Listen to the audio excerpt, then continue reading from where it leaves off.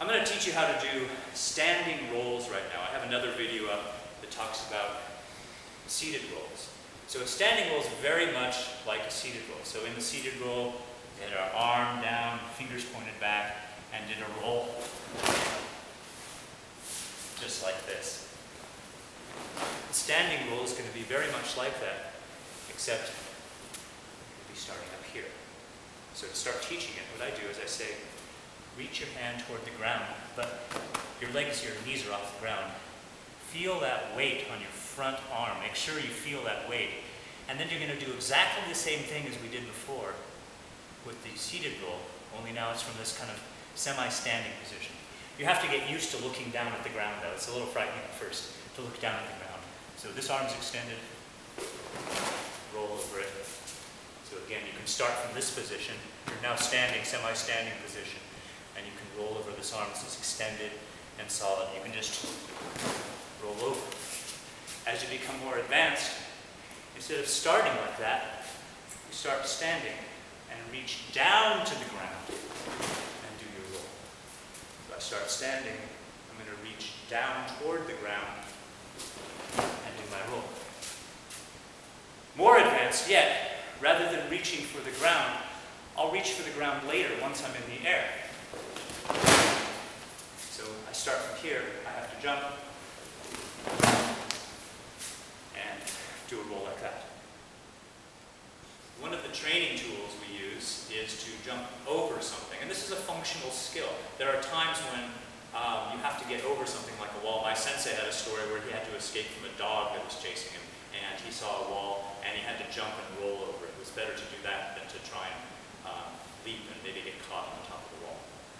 So one of the training tools we have is to jump over something. We start with these foam swords. It's exactly the same roll as we do before, except really you have to get your mind around the fact that you're jumping over something. Even though doing your rolls, you're, I'm sure, clearing this height, there's a little mental barrier here.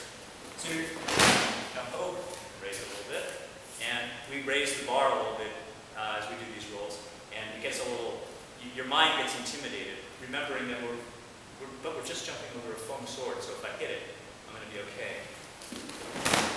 And we raise it a little higher as we practice our dives, and so again I have to realize that this whole time I've actually been jumping that high. It's just now there's something in front of me that's almost at my waist. It's a little scary.